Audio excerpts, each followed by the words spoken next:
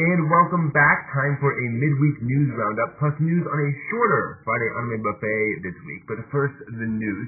This seems to be the month of announcements for revivals of 90s anime because there's going to be a Dragon Ball Z movie this next year in March.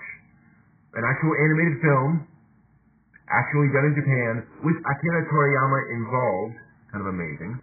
Meanwhile, the 51st Japan Science Fiction Convention announced its Seiyun Awards, or its Hugo Awards, with awards to Madoka Magica and Gundam The Origin.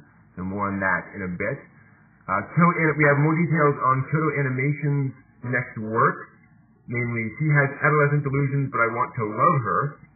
So more on its director, who also directed Air, Kennen, and Haruhi Suzumiya. So pretty impressive there. Plus some news on some Hatsune Miku concerts, some mini concerts available in Japan, and this really cool science exhibit at an Odaiba museum where you get to experience life through the eyes of a manga character using modern technology. So more on that and much more this Friday on the Friday Anime Buffet, which will be short. Basically, we're just going to do the news starting at 8 p.m. Eastern Time. That's 11 p.m. Greenwich Mean Time. Midnight Greenwich Mean Time.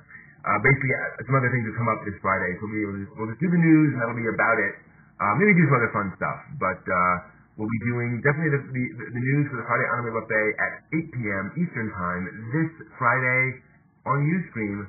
Hope to see you there. Take care.